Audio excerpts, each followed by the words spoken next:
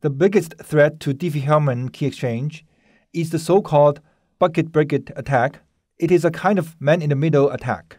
That is, Trudy, the adversary, can intercept the message YA that Alice sends to Bob, and instead, Trudy sends her own YX to Bob, and fooling Bob to accept this as YA.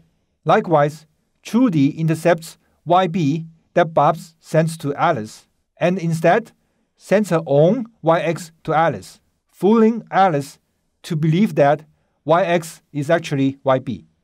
And the result is that the shared key that Alice computes is actually the shared key between Alice and Trudy. And likewise, the shared key that Bob computes is actually the shared key between Trudy and Bob. In other words, Trudy plays Bob to Alice and Alice to Bob. This man-in-the-middle attack is possible because the Diffie-Hellman key exchange protocol does not authenticate Alice or Bob. For example, there's no way for Alice to know that the message that she receives is really from Bob.